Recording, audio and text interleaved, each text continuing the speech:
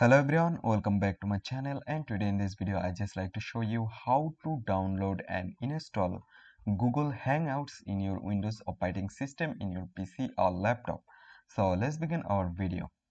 So first of all, you just need to open on your Chrome browser. Don't need to open any other browser, just open your Chrome browser.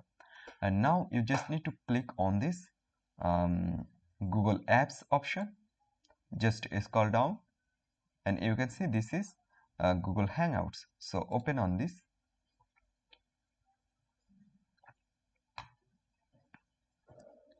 So here you can see Google Hangouts already opening. Now click on this three dot icon at the top right corner. Now click on more tools. Now click on create shortcut.